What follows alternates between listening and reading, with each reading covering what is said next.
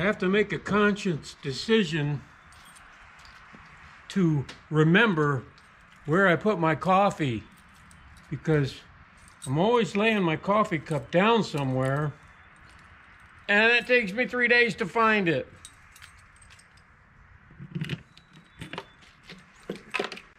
So, it's time.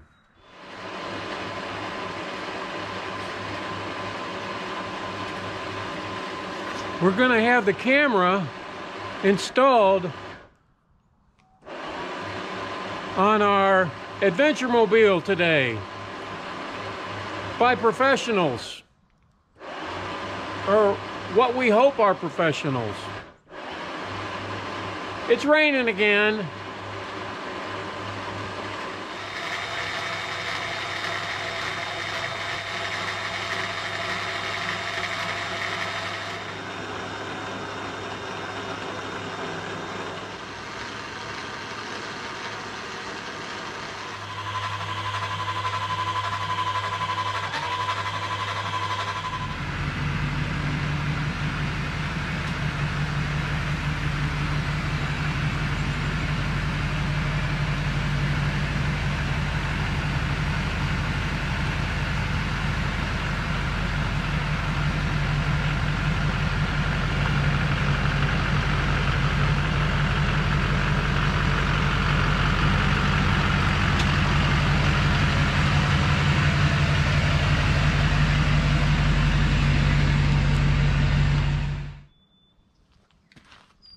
I need to unwinterize it and fill the tanks.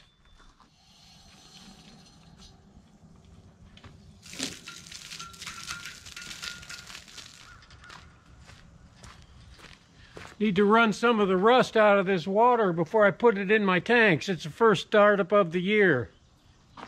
Gotta put in the, what do they call this? The anoid rod? I got a little wire, round wire brush that I brush out the threads of the hot water heater with before I put the anoid rod in. Just gives it a better seal, I think.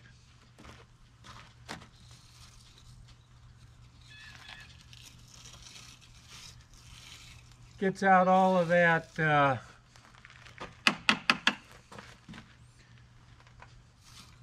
tape.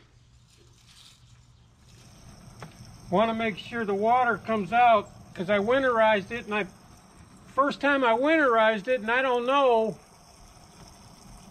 I want to make sure the hot water heater bypass is turned correctly, so water starts coming out of here. Give it a little rinse out.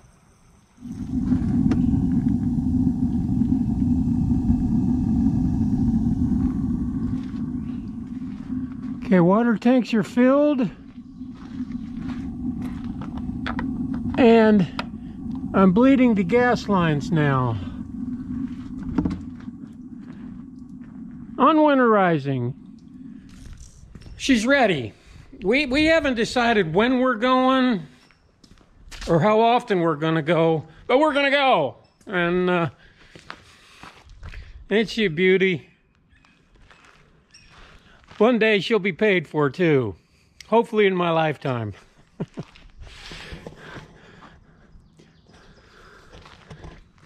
Anyway, for those of you that don't know, this is a 2005 Chevy Kodiak C4500. It's got a 6.6 DURAMAX diesel in it. It's got about 110,000 miles on it. And on the back of it, it's a flatbed dually. And on the back of it, it has an Arctic Fox. I'm pretty sure it's a 2013 990 truck camper, and it's custom fitted to a flatbed, and I have an extension for it here in case I want to pull a boat or maybe an ATV or something. Senior citizens, you know, they accumulate old stuff, so I got like a 2004 ATV and old ass trailer that I might pull and go off-roading or something somewhere. In fact, I'm certain I'm gonna do it. I'm positive I'm gonna do that this year. You know, just go slow. Anyway, she's under-winterized. The only thing that really doesn't work on it that I can tell thus far is the LP of the refrigerator. It won't start up. So while I have it in today, I'll ask them about it. I doubt they'll do anything for me because you got to make an appointment for everything. And I already made an appointment to have the camera installed because you can see they got to tap into this lights up here. And, you know, it's just a matter of hooking up one wire, I believe. It's not a backup camera. It's a camera, so I can see what's going on behind me, because that's the biggest complaint that I have is I can't see directly behind me, and especially if I'm going to be pulling a trailer, I want to be able to make sure that I'm pulling on a flat tire. Usually the only way people know that there's something wrong behind them if they don't have a camera is they smell smoke. Yeah. So, or people beep, beep, beep, beep, and they're pointing behind you. So I don't want to be that guy. So I want to have a camera installed. A Fusion, I think it is. I think it's a number 5 Fusion. Anyway, the number 5 Fusion sounds familiar. But yeah, that's what we want to have installed. And like I said, I want to have them look at the LP of the refrigerator. If they will, they may not. Because I might have to make a separate appointment for that. You know how these times are today? Well, you didn't tell us you wanted to do that. We had planned on just doing that. Well, I kind of get it. I kind of do. But my hope is that we live in an area that, they say, okay, we'll check it out for you because you're a good old boy. You live next door type of thing. It's worth it. Anyway, for those of you that don't know, we're Minnesota travelers. Minnesota is just phenomenal state and federal parks that you just can't even believe. They're just so beautiful. They're enormous, and I'm just looking forward to another camping season. And so here it is, mid-May. It's not even fishing opener yet, and I hope that we can head out before fishing opener, but we'll play it by ear. We'll see what happens. Right now, I want to get a camera installed on this thing. I also built this, custom fitted this box down here so that it would lock. I'm glad I did. I'm not going to link to the video. It's down there somewhere. If I had 1 million subscribers, I would put in the work. But yeah. Anyway, it doesn't matter. I'm gonna get some extra diesel today because, Lord, the way times are. I wanna store 15 gallons of diesel down here, just in case an emergency arises and I need to get back home and the gas stations aren't open. I shouldn't even have to think about stuff like that. But these days, I think about stuff like that. And away we go. I'm excited. I'm very excited. You can see she don't get excited about anything ever, but she's inside excited. She's excited. She wants to adventure. And you know how I know that? Because she's going with me. Normally she wouldn't go with me to have maintenance done, but here she is. Yeah, baby. All right. Away we go. We're testing out the wipers. We need to test out the radio.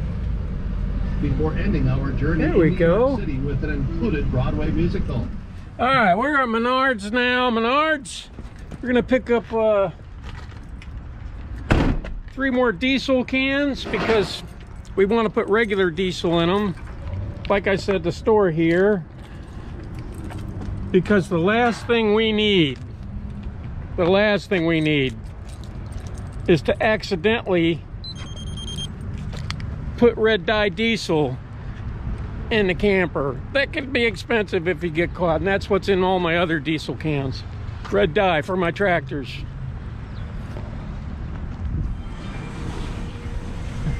The speakers are, someone's playing the Fifth Dimension. Hear it? Diesel cans are cheaper here than they are at Harbor Freight. Who would have ever thought that? Yeah, they're $17 a piece. They went up. No, there's a rebate. So you want to get 2 or 3? It's up to you. We'll get the 3, just to be safe.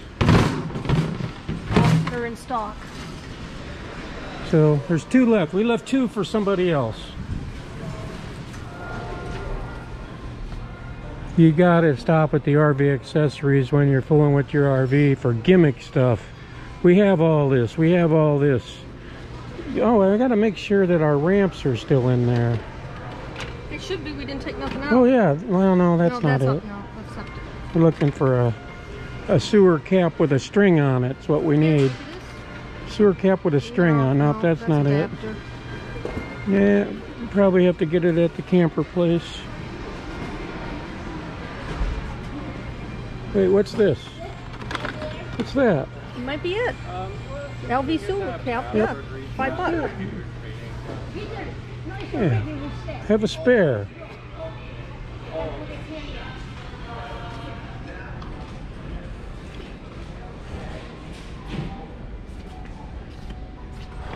Oh, it looks so good. Remember though, candy is poison, sugar is poison.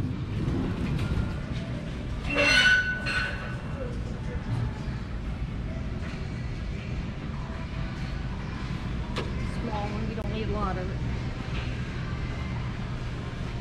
Camper size.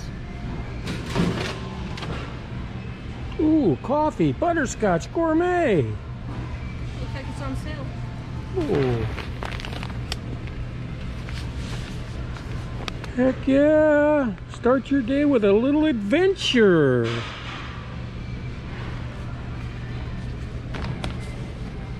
Heck yeah! Even on sale though, that's expensive.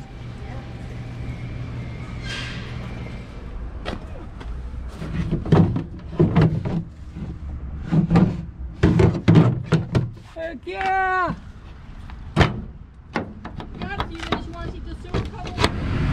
And we have a new sewer cap. It's a lot tighter than the old one. Sweet. And here we are. What's the name of this place? In a Hilltop. This is Hilltop in Baxter. Over here. I don't know. The garage doors are right here. I don't know where. Just was checking Big Arrow inside. We dropped our camper off about an hour and a half or more wait, which is awesome because we get to look at stuff.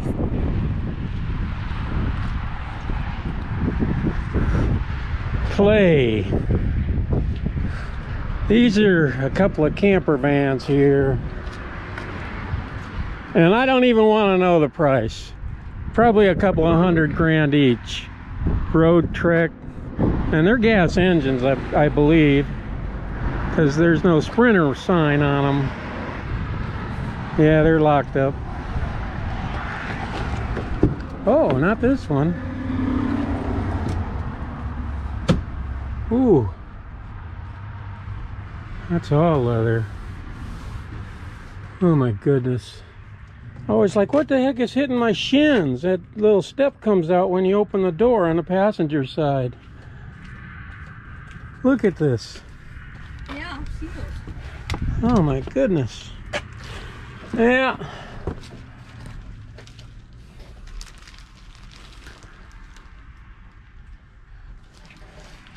This, I promise you, I will never be able to afford something like this. Nope. I don't even want to know the price.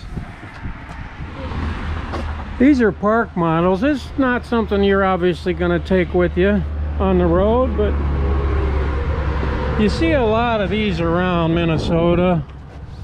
A lot of them. People buy a piece of property And they park it. Hence, that's why they're called park models, I would guess. It's like a tiny house. Actually, it's not so tiny. It's actually pretty big. A fireplace, place for pre-wired for a big screen TV.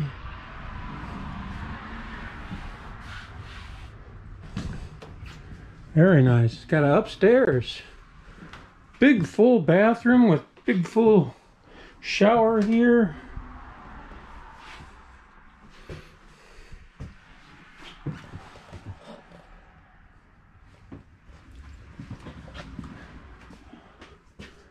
Master bedroom, probably.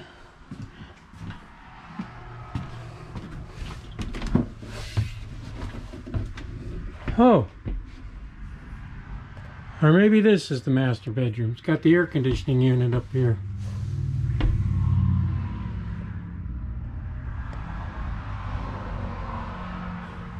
Yeah, I could live in something like this full time in the summertime. I'm not sure how they'd hold up in the winter time though, with our harsh winter conditions here. There's no shortage of campers here in the Brainerd Lakes Baxter area. That is for sure. Lots and lots and lots of campers. This is just one of a lot. I don't know, a dozen or more, maybe even more than that. Camper places. I don't count Camper World. If I didn't have what I have right now and I wanted to pull behind, this is definitely something I would consider here.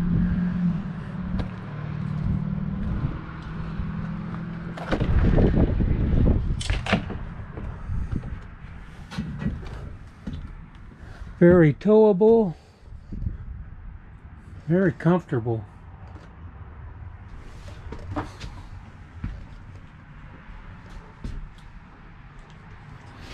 This is 30 grand.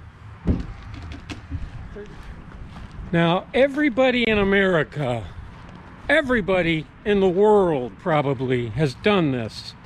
They've dropped their vehicle off for repair or service, and they've just walked around the neighborhood, presumably if it's a safe neighborhood, which this is. They're just killing time because Americans can't sit in one place and watch the view. I think that's pretty much what they put on every waiting room in America. I always find the remote. Yeah, we changed the channel.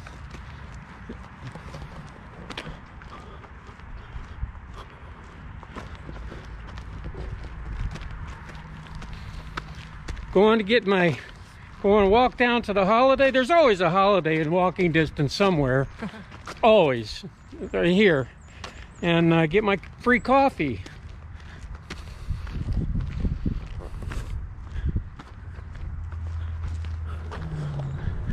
There's a common sight. You see where we live, just water everywhere. Everywhere.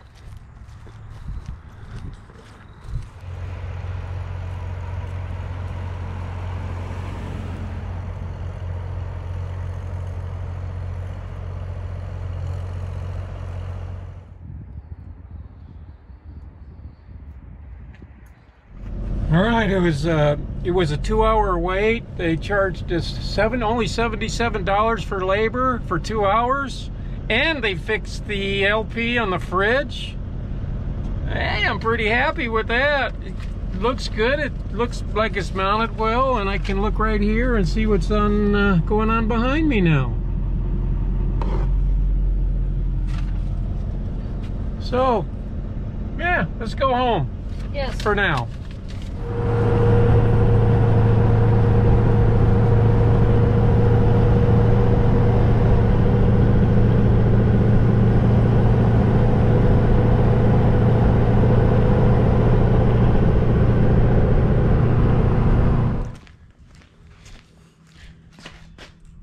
So we got it loaded up,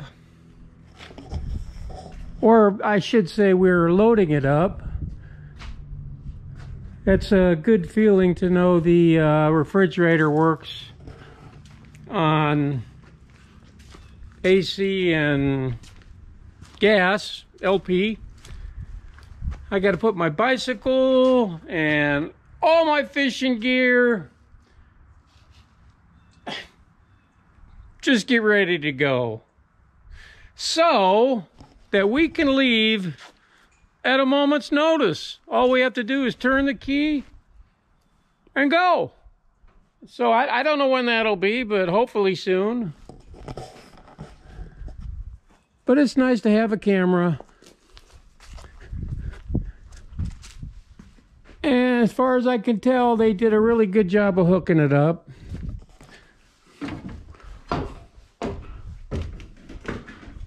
And they didn't remove any of the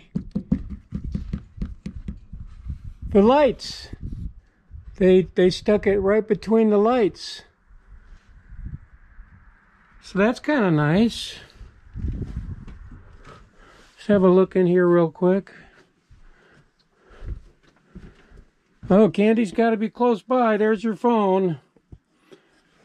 She's got her little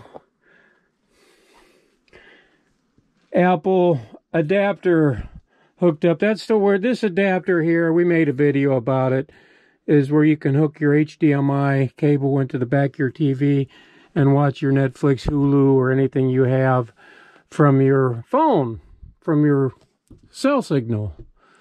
So yeah, we're loading her up. It's a great time to live in Minnesota. Talk to you later. The adventure, I would say continues, but it's kind of just starting for this year.